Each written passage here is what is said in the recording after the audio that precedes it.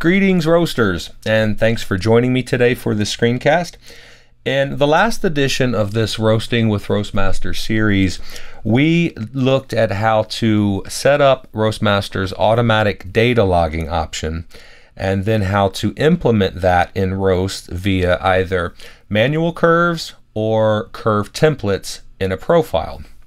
And we watched the roast unfold and looked at some of the advantages that this could bring to a workflow, and briefly saw roast and curve events in action. In today's screencast, we're going to explore events in more depth and show you what they are and how to use them and how to implement them in your own workflow. So let's navigate to a completed roast here. We'll select our last roast of the Kenya peaberry and then launch the roast analyzer. Now, events are nothing more than a marker at a point in your timeline. You can create them either on a specific curve or on the general roast timeline itself. So let's see how to do this.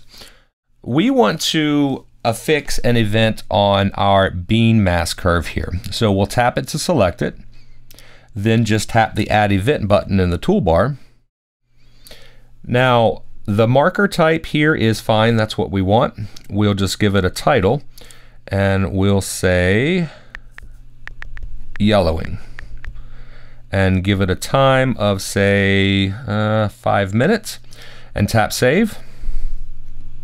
And we can see that our event is, of course, affixed to this curve. And if we pan and zoom around, that it naturally stays affixed to that curve. And we can tap the event icon and see the details of it, and even tap the edit button if we need to go back and change something later. Now we can also do the same thing on the roast timeline itself. So to do that, we'll tap off of this curve to deselect it, and we can tell that no curve is selected because the upper left icon here is just the roast icon. And then tap on the Add Event button again and give this guy a title. We'll say pulled trier, and we'll say we did that at 10 minutes. Now tap Save, and we can see that we now have an event, but this time it's affixed to the actual timeline of the roast. So as we pan and zoom around, it naturally stays affixed to the roast timeline itself. And the same rules apply. We can tap it and see the details of it, or tap the edit button and go back and change something later. Now, the only thing I'll add here is that we are doing this on a completed roast. So Roastmaster has no context of time anymore. If we were doing this in a live roast, whenever we invoked that Add Event button, we would have a timestamp already entered of the current time in the roast. So this process is automatic, and all you have to do is enter the marker's name.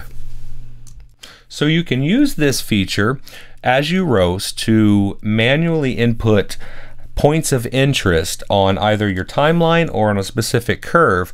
And these can be anything from sensory information, things you smell. They can be times that you take out the trier to give the beans a sniff, or they can be even substitutes for control values, like points at which you change the gas flow or a damper setting. And that is exactly what we're going to do as we evolve our use of profiles here in today's screencast to show you an alternative to using control curves, wherein you predefine events in a curve template of a profile and then set those events to auto trigger at a specific temperature. So in this type of profile workflow, you're very hands-off. You don't have to worry about entering control curve values. You just simply rely on the auto trigger events to tell you when to perform certain actions. So let's see how to do this. We'll navigate to our roasters library, then tap on the roaster where our profiles live, and tap the profiles row, and select our Pyrolysis Target 3 profile. Now we want these events to be tied to our bean mass curve. That is the main curve that we interact with in this roast, and we want them to be auto-triggered based on the temperatures of that curve. So we'll tap on our bean mass curve template and scroll down here to the events. Now this is the profile that we've already been using for a while in this screencast series, so we already have events defined. And what I'm going to do is just get rid of these and show you how to build them from scratch.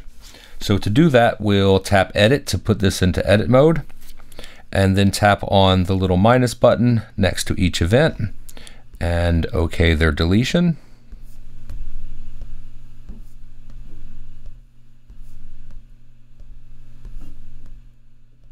And we're ready to add some new ones. Now we'll just tap Add to add our first event. Now the type is marker, which is fine for this event. The title we want to change to roaster charged. This is going to auto trigger when we reach our charge temp. Now you may notice that the trigger information was never included on the events that we added a few moments ago. That's because Roastmaster knew that those events would never have a chance to fire. The roast we were using was a completed roast, and we were not presented with the trigger information. Here though, we're using a curve template, and this curve template will eventually be used in a roast to create new data curves, and those will have a chance to fire. So Roastmaster is giving us the option to turn on auto trigger for this particular event. And that is what we want to do here, so we will keep trigger turned on. Let's have a look at the type field. We have three choices: ascending level, descending level, and time. The levels, of course, refer to the temperature of the curve. So with ascending level chosen, this event will only fire when the probe temperature is rising. Descending, of course, would be only when it's falling. And time would be where you would input a specific time that you want this event to fire during the roast. So we want ascending level, so we'll keep that checked. And let's look at evaluation. You can choose to have auto trigger events evaluated either before, during, or after the roast. This one we want to be alerted when our roaster is up to temperature, so we'll choose before. And for level, we want 200 to be the firing temperature, and that is what we consider our charge temp for this particular profile. And finally, let's change the alert here. We want a nice simple alert that's audible but unobtrusive, and bell is a good choice for that. Alarm is much more garish, it's loud, it will get your attention. But we don't want to go that far for this alert. We want a simple alert, so we'll choose bell and finally tap save. And there's our first event. We'll tap add again to add another event. And let's take a look at the type field here. Up until now, we've simply been using the standard marker type. But Roastmaster offers a few other types here that are heavily integrated into the reporting engine. So for this next event, we want to be alerted when our roast temperature has reached its turnaround point. In other words, the bean temperature has dropped as far as it will go and is starting to rise again. That's characterized as the turnaround point, so we'll choose turnaround. Now, with the turnaround type selected, once this roast is complete, that information will be available to the reporting engine so that we could conceivably go run a report of our roasting for a particular time period and analyze the turnaround point on each roast. Roastmaster does not give you dedicated fields for recording this information for a couple of reasons. Number one, it would be a manual process. You would be forced to do it at the end of each roast. Number two, iOS has limited screen real estate, so I try not to clutter up roast detail views with just scads and scads of fields everywhere. Sometimes it's best to provide an opt-in scenario where you can choose to have this information recorded in an elegant fashion that doesn't require you to actually enter it, and events suit that bill very well. Now, we don't need to enter a title unless we have a specific title that we want displayed in the analyzer. For these specialized events, Roastmaster will simply show you the type of event. So turnaround suits our needs just fine here. The same thing applies in certain situations for the type and level fields down here in the trigger information. Turnaround is a very specific type, so Roastmaster is looking for the point at which the temperature stops falling and starts rising again. So we don't actually set a level for this, and the type is kind of a hybrid between the two, so the type is automatic as well. Evaluation, we only have one choice because this is only applicable during the roast. And alert, we don't really need to be alerted of this event. We'll see it happen on the screen, but we don't need any audible alert sounded for us.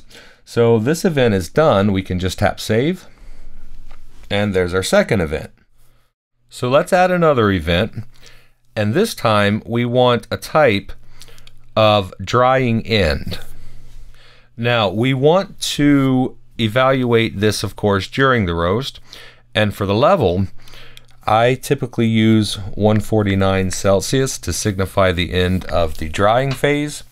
And again, we don't want an alert, so this event is done. We tap save, and on to the next event.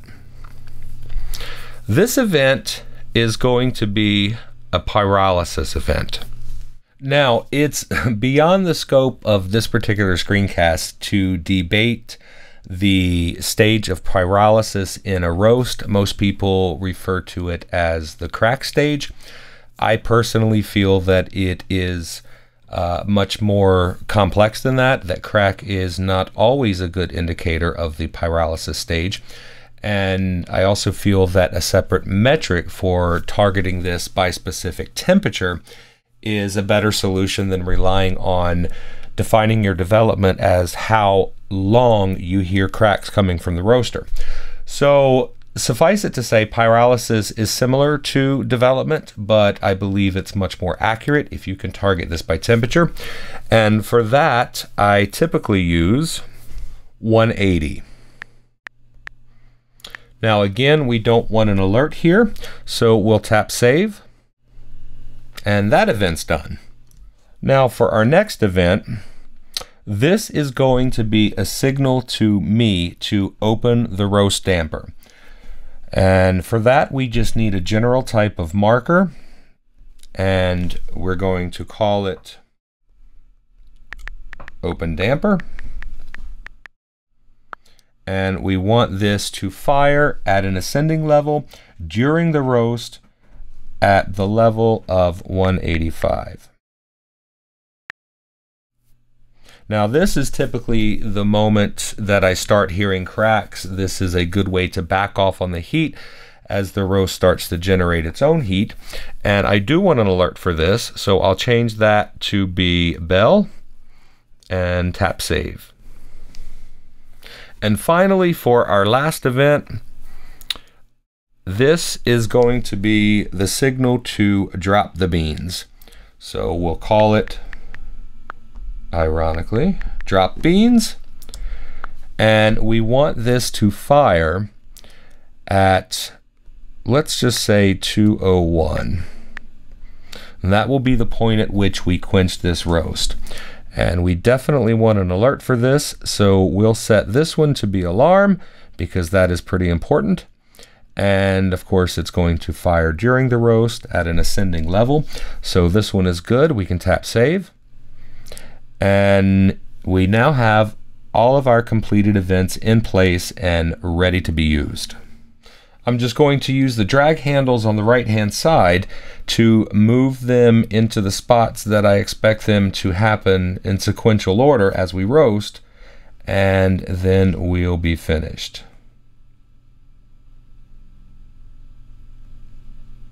Okay, we'll tap done and navigate back to our profile.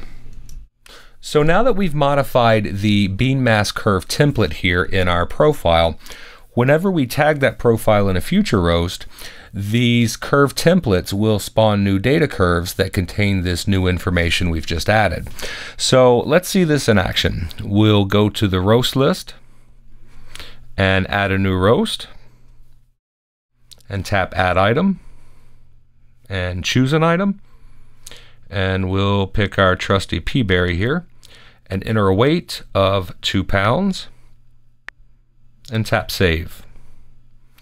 Now all we need to do is choose our profile, Pyrolysis Target 3, and save this roast and launch the roast analyzer. So as our temperatures rise, we can look and see all of our auto trigger events down here waiting to fire. And our first one will in just a second when we reach the charge temp that we've defined at 200. At that point, we begin the roast, our temperatures start falling and slowly leveling off until they reach the turnaround point that we've defined. And our event fires there, and the temperatures start to slowly rise as the beans take on more heat. We refer to this phase as the drying phase. And once we reach the end of this phase and our event fires, we'll enter into the ramp stage. And in this stage, we're slowly approaching first crack. And we also have a pyrolysis event defined. So we'll record the cracks we hear. And when we reach our pyrolysis temperature, that event will fire. And then we've made a note here to open the damper to take some of the heat out of this roast. And our temperatures will start rising more slowly as a result, and this curve will round off somewhat and finally reach the temperature that we've defined as the end of our roast at 201, whereupon we stop the roast in Roastmaster as we quench the roast on the roaster, and this roast is finished. So now you've seen not only how to add manual events to a roast or a curve, but also how to incorporate auto trigger events into the curve templates of your profiles. Hopefully you found this screencast informative and can see ways to apply this knowledge to your own workflow. Now it's worth noting here that we've demonstrated this process of setting up auto trigger events in the curve templates of a profile, but the same logic applies if you don't use profiles in your workflow. You would just need to create your own data curves and events manually whenever you roast. Naturally, I do strongly advise employing profiles in your workflow, not only for accuracy, but also for speed. So thanks for joining me here today. Be sure to join us for our next screencast where we'll cover, well, not quite sure yet, possibly differential temperature projections, but whatever the case, it will definitely be something to help you get the most out of using Roastmaster.